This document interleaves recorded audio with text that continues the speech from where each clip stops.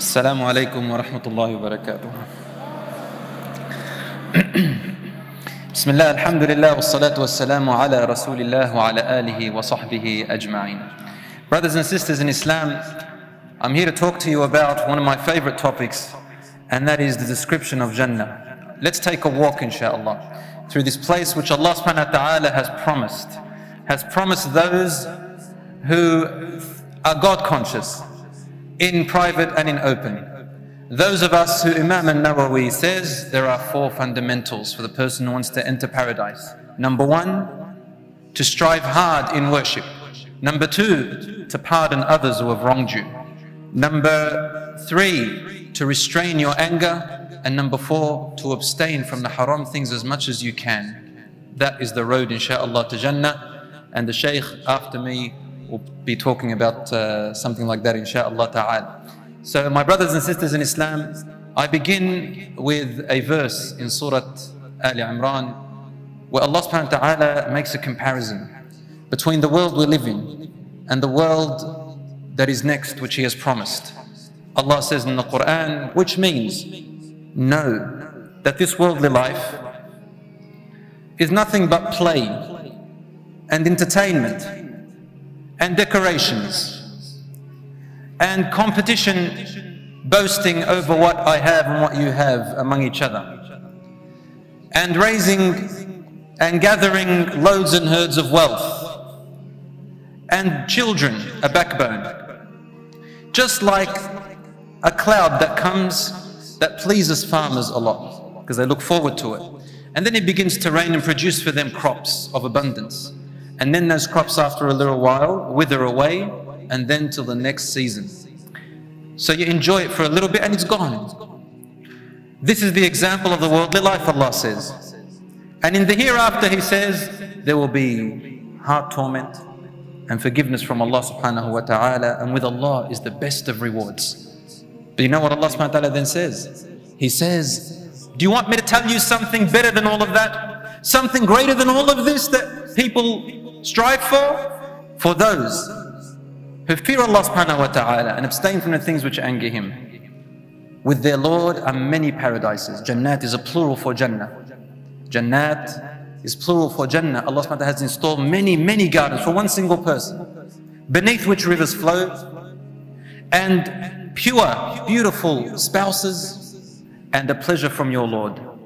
And Allah subhanahu wa ta'ala is aware, watching everyone. Brothers and sisters in Islam, you've all heard about paradise, you've all heard about Jannah, and some people think of it as a fantasy. They can't really grasp the reality of it. Let me inshallah draw a picture for you and give an analogy and try my best to bring you close to the description of Jannah to the best of my ability. But at the same time, I don't think anyone has succeeded in describing Jannah, because the Prophet ﷺ did say, فِيهَا مَا لَا عَيْنٌ رَأَتْ. In paradise there are things that no eye has ever seen, وَلَا أُذُنٌ سَمِعَتْ, and no ear has ever heard, وَلَا خَطَرَ عَلَى قَلْبِ بَشَرٍ, and it hasn't even occurred to the heart of any creation. You know when you say khatar or khatira, it's like a thought. And when Allah subhanahu wa ta'ala is using qalb, meaning the heart, not only is it a thought in the brain, but even a thought in feelings. No one's ever experienced, sometimes you say to yourself, I feel like something, but I don't know how to describe it. Have you ever gone through that type of feeling? I feel like I want some kind of enjoyment, and there's something I want, but I can't name it. But I feel it, and I wish you could feel what I'm feeling. I wish I could give it a name, but you can't. So Allah says, even that, no one has ever experienced that type of feeling. There are things in Jannah like that. So how can I describe it, subhanAllah? But we can give a little tiny example of what Jannah is like. Brothers and sisters in Islam, since my topic is a walk into Jannah, then let me begin with the verse of the Quran where Allah subhanahu wa ta'ala tells us where that walk begins. Allah says in Surah Al-Zumar, and so the ones who are pious and God-fearing shall be escorted, line by line, rows by rows, to Jannah. You know why they are rows by rows? Because everybody will be gathered with the ones whom they used to love the most. And according to your deeds, you will be in the front row, or the second row, or third row, or fourth row, and so on and so forth. How beautiful is that picture? They are escorted by the angels, rows after rows, according to where they belong, according to their deeds and status.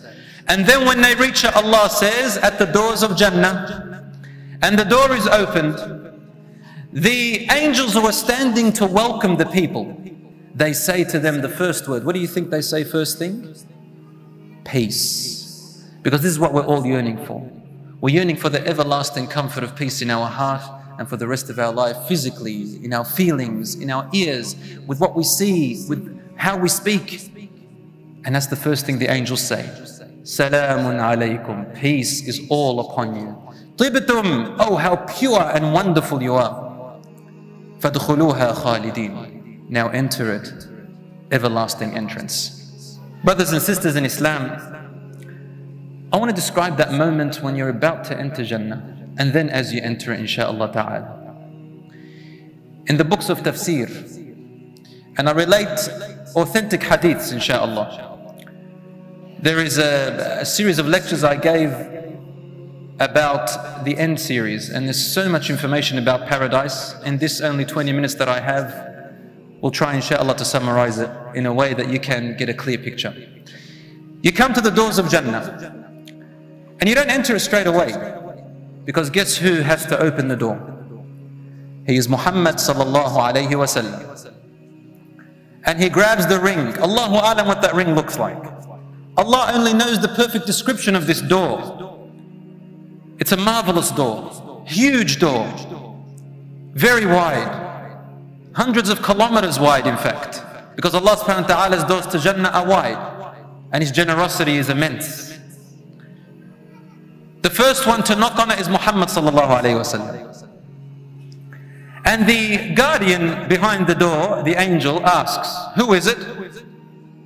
And he says with all humbleness, Ana Muhammad sallallahu alayhi wa sallam. I am Muhammad sallallahu alayhi wa sallam. And the angel says, Bika umirtu alla aftaha illa ilayk or lak. It is you who I have been commanded to not open the door to anyone but you. And the door is opened. He is the one privileged, our Prophet Muhammad sallallahu alayhi wa sallam. Imagine, brothers and sisters, if you are the first group that enters with the Prophet sallallahu alayhi wa sallam. Now, the other people who are waiting, you see people come in lines. And as you come to the doors of Jannah, there is like a waiting area. And the doors get crowded. The doors get very crowded according to the hadith, even though they are hundreds of kilometers wide. And the people want to race in there. And there are people waiting. You know when you go first class on an aeroplane, you're going overseas somewhere. Alhamdulillah, I got the chance to go first class once in my life. You go first class and you get to wait in this beautiful, luxurious area. Special guests, I've even forgot the name of it. And you get special services. So you're waiting there. And the first thing that you are given is to quench your thirst. After all this time of waiting in the Day of Judgment, you are given wine, which is mixed with ginger, to refresh yourself in the waiting area. And you are with these beautiful people with bright faces. They're all smiling, they're all cheerful. They're all telling you, come and read my book. And you say, read mine. And they say, well, you know, what about mine? Look what I've done here. And Allah subhanahu wa ta'ala has wiped away all the sins. No one knows them. They're a secret between you and Allah subhanahu wa ta'ala. And you begin to boast about your books out of happiness. And no one feels jealous of anyone else for some reason. The feelings are starting to change. Because Allah says in the Quran, وَنَزَعْنَا مَا فِي قُلُوبِهِم مِّنْ غِلٍّ. We will take out from their hearts every bad feeling. No jealousy, no hatred, no envy, no competition. None of that. And everybody's happy for everyone else. In fact, everyone's happy for what they've received. And then the entrance begins. Your name is called out one by one. And you enter Jannah one by one. And you are called by the best names that used to be called in this world, and by your father's names, with the best of names. As you enter into Jannah, you get lost in the beauty of what you hear, what you see, and who you meet. Everybody runs off to their own palaces, their own belongings. Rasul ﷺ tells us in the Sahih Hadith that a person will go to their palace and to their property, and they'll know exactly where it is. exactly as they knew their homes in this world and even better.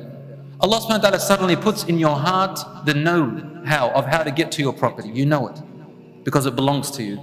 And everybody's busy. They want to go and see their property. They want to see their spouses. They want to see the angels. They want to see what Allah subhanahu wa ta'ala has in store for them. So they enter, and there are beautiful, imagine the beautiful sounds that you're going to hear. There's a hadith in Sahih Muslim that Israfil, the angel that blows in the trumpet, sings in Jannah. And his voice is unbelievable, like you've never heard ever. So you don't just enter paradise and it's dull, but with the most beautiful of voices, fragrances, sightseeing. The standard look of Jannah, if you were to look at the floor, you know when you go outside and you're walking, there's pebbles under you, you just sort of kick them aside. In Jannah they are pearls and diamonds. Or a type of pearl and a type of different types of gems that you actually stand on and walk on. And this is the most insignificant part of Jannah. So imagine what your buildings are built out of. Imagine there are tents in Jannah. They are actually hollow pearls. One big pearl and it's hollow. Its size is 60 miles in length. I wonder what's in there. Some of my brothers before coming here, he said, "Brother, we have sisters invited. Please don't talk about Hur al-Ain." I said, how can you talk about Jannah without talking about Hur al-Ain? And just because Hur al-Ain is there, why are you afraid? There's also something for the women there too. We just don't talk about it. I had some students, young students, who asked me questions just like that, without thinking. They say, some of the girls should say, if the boys get women in Jannah, what do the women get? Don't we get men? I say to them, oh my God, this type of a question, you can't ask it right now. Just keep it inside here if you're thinking about it. But right now, if you ask it, it doesn't sound nice. And you know what? In the Quran, Allah subhanahu wa ta'ala tells us, as Ibn al-Qayyim says, he's of the opinion that women get also their spouses there. And Allah says in the Quran, وَلَهُمْ مَا تَشْتَهِ الْأَنفُسُ وَتَلَذُّ الْأَعْيُنُ. You will have whatever your nafs desires and whatever your eye wants to taste. Now leave the imagination up to you. In Jannah, there is anything that you wish for. Whatever you desire in your nafs. And what is nafs? Nafs has many different desires. Many different wants. It's called the nafs. The desires. And what the eye wants to taste. تَلَذُّ الْأَعْيُنُ. What it enjoys looking at and feels as though you're tasting something. That's what Jannah has in there. However, let's inshallah get there first and then we'll talk about it. Brothers and sisters in Islam, you enter Jannah and you are escorted to your palace. And you're looking around and you see these beautiful trees, the trunks made of gold. What's that? Made of gold? Is it like the gold of this world? No. There's silver. Is it like the silver of this world? No. You look at it and you say, this is gold, that's silver, but it's not like any gold I've ever seen before or silver I've ever seen. The trunks are huge. The leaves are massive. The shade is humongous. There are trees that take a horse to gallop very fast, as in the hadith. A very fast, swift horse for 3 days to cross just the shade of some of its trees. So you're escorted along the way. And your eyes have already been taken away by the beauty of everything that you see. You're taken away by the beauty of the pebbles that you're stepping on. The normal dirt that you're walking on. The saffron, the grass which you see in front of you. You are taken away and you think, is this my land? Is this my land? Are these my palaces? No, they're not. That's just the standard of Jannah. And you're going. Suddenly your face changes. Your body changes. Your appearance changes. Everything about you changes. You enter and you reach your palace. And there you see your palace minimum made of golden bricks and silver bricks. It has been kept together with musk, pure musk. How? Allahu A'lam. And the light is humongous. It emanates from the arsh of Allah subhanahu wa ta'ala. That's the light of Jannah. There's no sun. The light comes from the throne of Allah subhanahu wa ta'ala. When you reach that palace, over there are some people waiting for you. The people who are waiting for you, number one is your spouse, your wife. Now the sisters are thinking, how did I get there first? Well, you've been escorted by angels and you're gift wrapped and prepared. You see, we have this, I do marriages a lot, and there are sometimes situations where I get the aris, the groom, after I've done his katb kitab, his marriage, and I like to encourage him. I go, come with me so we can get the signature of the sister. You come with me and her father. And I've made that a couple of times mistakes, because some cultures, they don't allow the groom to see the wife until I don't know when, because they're preparing her. They're not meant to see her. The point that I'm trying to make is, just like here in this world, the bride is prepared and she has more time to get ready, much more time to get ready, until the groom comes along, and then he meets her and his eyes drop out of his face and he cannot believe what he's seeing. Well, you know, in Jannah, because he looks at it and thinks, hold on, I've been talking to you for a couple of months now with your father's presence and mahrams. I know we didn't go out, no. We talk, inshallah, in the home. But right now you look like this marvelous woman with all, because you know, she's done up, right? This is your wife. In Jannah, she's also prepared that way. And the angels have prepared her with a beautiful dress. And she looks amazing. Now I want to tell you something. There's this story my father told me. He says, they went to a funeral once and there was an old man there, probably about 80 years old. His wife had died. May Allah subhanahu wa ta'ala have mercy on her. And the Shaykh said, oh Allah, unite him and her in Jannah forever. Now the old man is crying. He says, Wallah, I miss my wife, ya Shaykh, but come on, you know, it's been 70 years together. I have to stay with her forever. Then he starts talking, but I've had this trouble and that problem with her, and I'm going to have an old woman again in Jannah. I want some of those other women up there. So the Shaykh said to him, but if you see your wife in Jannah, she's not going to look the same at all as here, nor are you. She'll be transformed.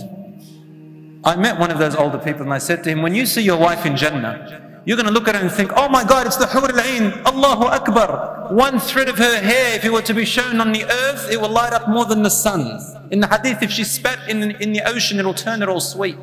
And then they tell her, this is your wife. And he'll say, Subhanallah, how beautiful she is. And they'll say, that was your wife in the former world. He says, no, this is not my wife.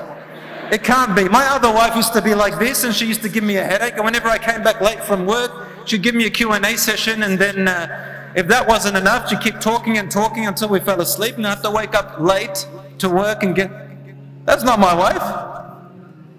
They say, yes, it is. But Allah subhanahu wa ta'ala has taken away all the negativity from you and her, and all the ugliness, and everything that used to exist. I'm not saying that they're ugly here. I'm saying the ugliness, whatever exists of ugliness in men and women, and we all have that. In Jannah, brothers and sisters, she will be the most desired to him, the former wife. Do you think that the women of Jannah are prettier than the women of this world who enter Jannah? I'm on the opinion that they're not. By far. By far. In fact, 70 multiples is minimum of beauty and desire and attractiveness. She is the perfect one who Allah subhanahu wa ta'ala has given her reward for working hard in this world. And he also. My brothers and sisters in Islam, the palaces are humongous. I can't even describe how big they are. One room in there, on standard level, is about 60 miles long. And how many rooms are in there? Uncountable. How many palaces are there in your land? Allahu Akbar. Count. And you will keep counting, subhanallah.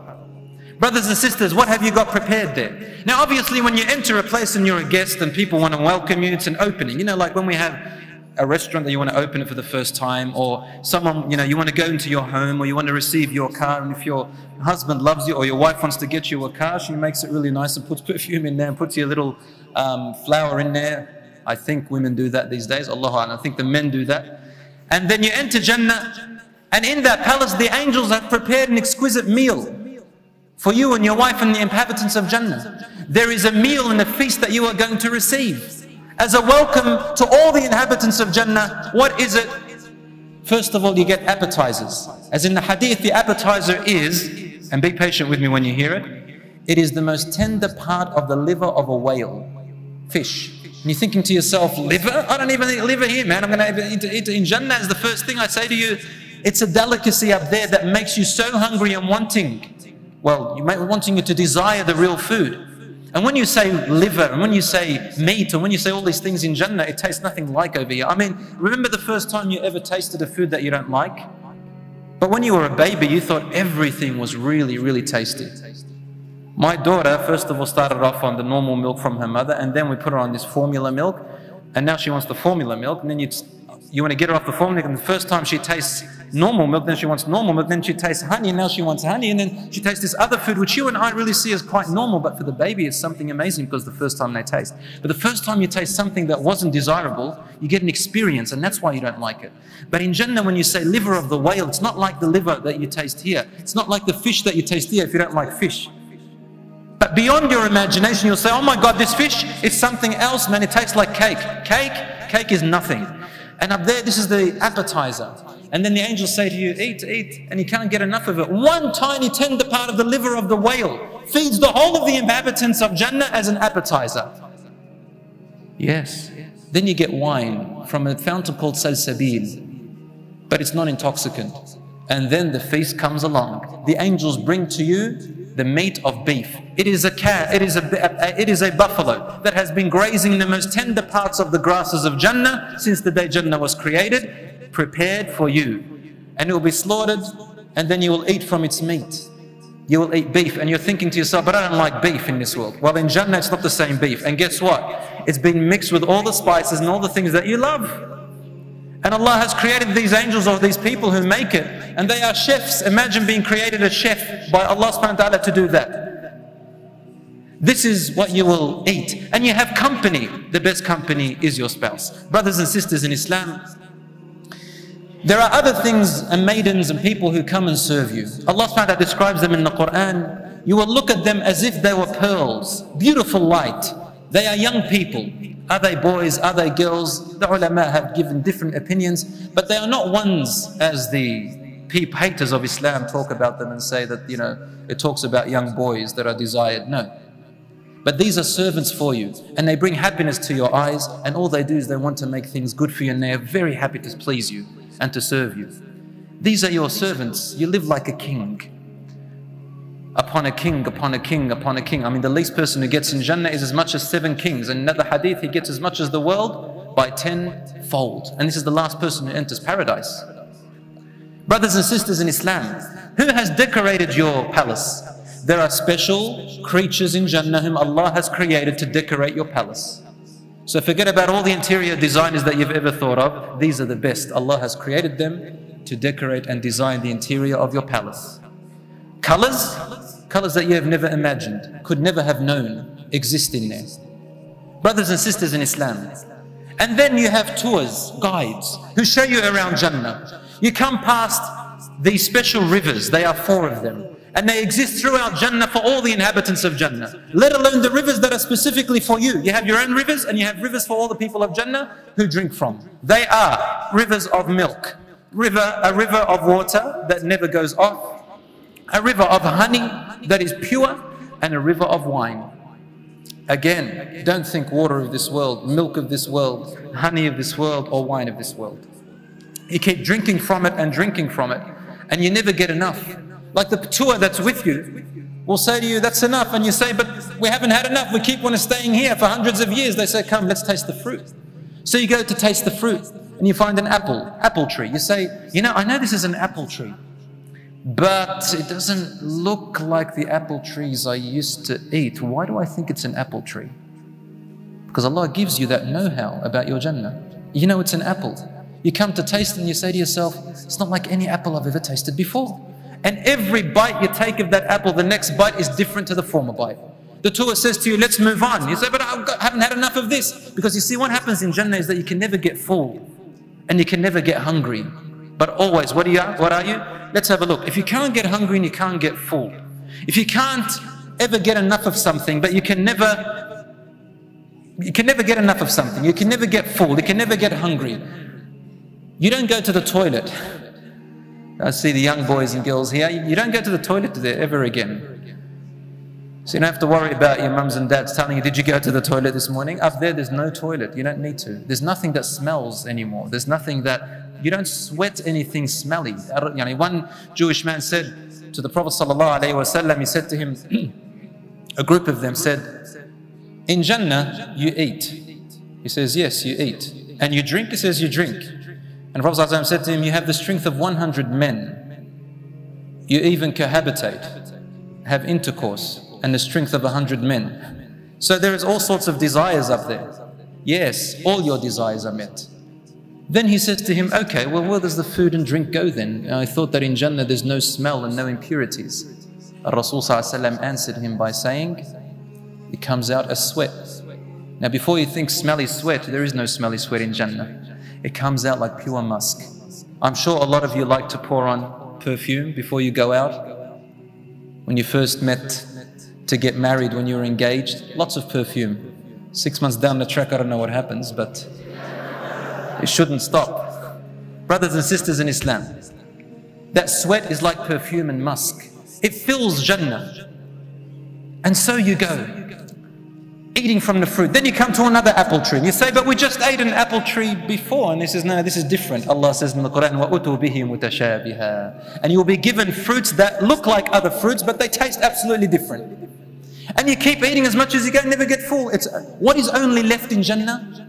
Just the beautiful desire and enjoyment. That's all that's left. It's just pure enjoyment. You can never get enough of everything. You can swim in a river made of chocolate and eat chocolate fish if you want, and you will never get enough because there's no diabetes, there's no issues of overweight, there's no issues of underweight, there's no issues of anything at all. Brothers and sisters in Islam, Jannah is just pure enjoyment. All the negativities that a person feels in this life, sickness, tiredness, boredom. My son always says, I'm bored, I'm bored. In Jannah, there is no boredom. Everlasting enjoyment means boredom does not exist. It's impossible for boredom to exist. All of those negativities are given to the people of hellfire, wal-'iyadhu billah. And everything that's left of positiveness and enjoyment is given for the people of paradise. How do I know? Allah has given us, this is what He says in the Quran, but Allah gives us an example of those feelings in our life here. You know, when you live here, as we're living, we enjoy things and we have harm from things. The same things we enjoy, we get harm from. So if you like strawberry cake or chocolate cake, hands up if you do. You like strawberry? I only got one. Strawberry? Who's for strawberry? Who's for chocolate? And they get the kids putting their hands up. It's bad for your teeth, guys. In Jannah, nothing's bad for your teeth. You keep eating chocolate, you keep eating chocolate in Jannah, and you will never get enough of it, and you'll never get sick of it. Here in this world, you eat the most beautiful food you like, but then at the end you get too full. Suddenly you feel sick if you eat too much of it. And then after that, you might hate that food after it. Isn't that right? Well, in Jannah, this doesn't happen. You're thinking about the buffalo, the poor buffalo that was slaughtered. Well, in Jannah, there's no death. So what happens to the animals that you eat? Because you eat birds over there as well. You wish for a bird and you eat it. The bird comes back alive. But you actually enjoy its meat. You might not like birds, but in Jannah, it's not the same bird. Brothers and sisters in Islam, in Jannah you are enjoying all of this and enjoying your spouses and enjoying your palaces and all these people who are serving you and the food and the water and the fruits and all these beautiful blisses, wishing for whatever you want to wish for. Now it's taken your mind away. Someone calls out and says there is a market here where you can buy things. Buy? You actually don't buy. You just go there, you wish, you look, you like, you take. There's a hadith of the Prophet ﷺ that says in that market a person will see a portrait. You grab a portrait and there's a nice painting on it. Someone's painted a nice painting of this gorgeous, beautiful, gorgeous, handsome man. The man looks at it and says, I wish I looked like that man. He goes home. His wife is waiting. By the way, wives can go shopping there. I know, oh my God, shopping is a big thing for women in this world. How could it not be in Jannah then? You can go shopping. However, you meet again at home. And suddenly she looks at you and says, hey, you look more handsome than before. You look brighter. You look very handsome. And you say to her, and you look more beautiful than you were the first time I met you. What's happened? And he says, I just went shopping. She says, please go shopping again and again. It's not like here, brothers. I know you get bored of shopping here when you go out with your wife, but over there you'll love to go shopping together, inshaAllah ta'ala. Brothers and sisters in Islam, when you go shopping there in those markets, you meet other people. You meet the Prophet ﷺ, you meet the other prophets, and you meet all the angels, and you meet other people with a higher place there. You meet Abu Bakr and Umar and Uthman and Ali and all those other companions. You meet all these other people and you shake hands and you hug. What happens? Because their light is greater and their fragrance is greater, naturally what happens in Jannah? You attract some of their beauty and their light, and you attract some of their fragrance. And that's why when you come back, you look nicer and you smell nicer. There's also a breeze that hits. Sometimes it comes through. And that breeze carries with it a beautiful musk or a beautiful fragrance, and it increases in your beauty. Allah subhanahu wa ta'ala is able to have infinite, make you beauty in infinite levels. Beauty upon beauty upon beauty. It never ends. You're enjoying all of this, brothers and sisters. And by the way, brothers, please don't disturb me, inshallah. If I enter Jannah, Ya Rabb, I'll have do not disturb for 1,000 years. But if you want to meet, inshallah, I'll come to your palace, you can come to mine, inshallah ta'ala, and we can party there all night long. In Jannah, there is no night, however. So what are we going to do? You can wish for your own little night. Why not? You can wish for your own little sleep. I'll tell you what, one companion said, Ya Rasulullah, can a woman get pregnant in Jannah? I want children. He was a Bedouin. That's how they used to ask their questions. The Rasul ﷺ says a woman gets pregnant in 1 hour and gives birth and returns back to the way she was as if she was untouched. And there is no agony or pain if you want children.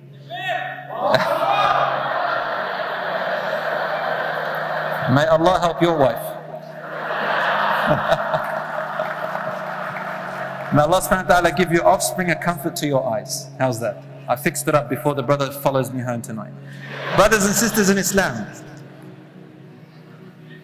one Bedouin called out and he says, Ya Rasulullah, another man called out and says, Ya Rasulullah, what about plantation? Can I farm in Jannah? The guy wants to farm and plow and dig and plant. He said, Rasulullah smiled and he said, Allahu Akbar. In Jannah, you plant the seed and suddenly the beauty of your crops begins to race with your eyes. Sabaqa al-nadar, meaning your eyes and the beauty and the growth, it's in a race now. You can't catch up. And then a Bedouin man said, Ya Rasulullah, wallahi, he must be some muhajir or an ansari, because we Bedouins, we don't like farming, man. We go up there and farm and plow. What's wrong with you people?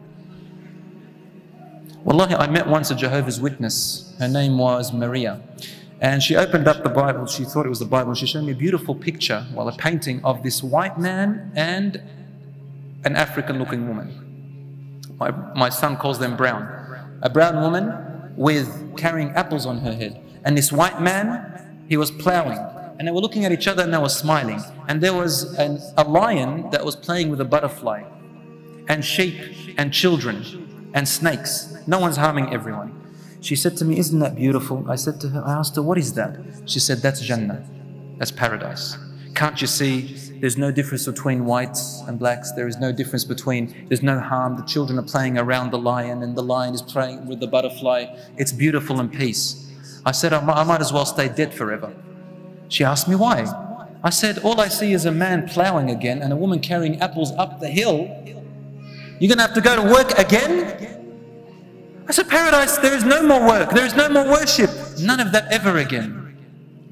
I finally concluded with this, my dear sisters and brothers in Islam. So now you're taken away by all this beauty and all this, and you've forgotten about something which is the most important and the most beautiful gift that the believers are given. Because everything's so beautiful. There's one hadith that says the last man who enters paradise, he sees a light coming down from above and he thinks it's Allah, but it's actually his wife. Really? That's how beautiful you are. And then someone calls out to come to a gathering place. You all gather and you sit in different positions. Some people first class, second class. In fact, in the hadith it says that you look at the people of higher superiority like the way you see stars here because of their good actions. Everybody's sitting there and there's no obstacles in front of you.